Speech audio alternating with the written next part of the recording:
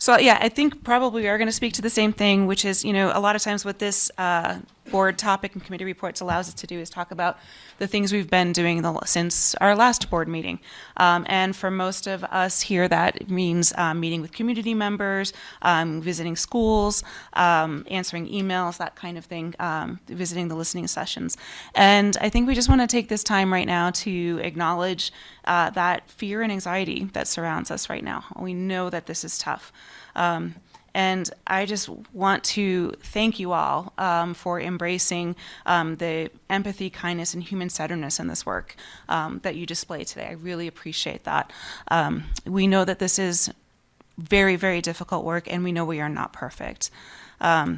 So everyone you see here or saw here today, we are all doing the best that we can every day, and I appreciate that you can see that. And we are all here for the students. So thank you, whether you're watching from the audience here, whether you're watching at home, to those of you who have written emails, letters, those of you who have gone to multiple listening sessions, thank you. Thank you for being kind, respectful, and thoughtful with each other, with the steering committee, with staff, with each other. I just really appreciate that. We've read every email that has come through. And I can tell you that we are approaching this difficult decision with the best of intent, looking through an equity lens and desire to understand different scenarios and decisions that we have ahead of us. I know that you are looking at that in exactly the same way. We have read them all. I do want to apologize if I haven't had a chance to respond to them all yet. I have gotten caught up for most of them. I'm probably about 20 or 30 behind at this point. And with that, we just want to correct a little bit of misinformation that has been, we've been seeing in some of the emails and hearing in our community. One is that when we just heard it tonight, that there was an added third superintendent. I just want to let that be known that there was actually a change in position. The chief equity and academic officer was actually a cabinet position that was transferred over to the third superintendent as an equalizer there. And the information regarding Mr. Kingsley's salary being raised 18% is actually inaccurate. The previous board approved his contract in the first year with a 6% raise, and then in the second year with an 11% raise.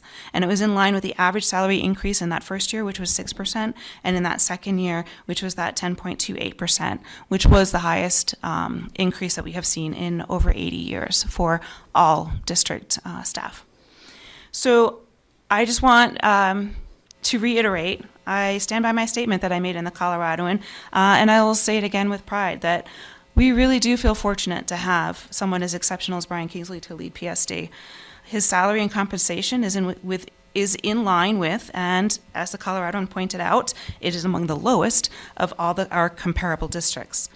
Brian's built an all-star team that is leading the team towards excellence. And you will see that later tonight if you stick around long enough to see DE 1.0 presentation, which will talk about where we are. So we know that this is difficult. We know that this is a lot of information being thrown at you. We know that it's hard to keep it all straight. PSD has now created a resource that'll be on the district website as of later this evening, I believe. Yes, later this evening.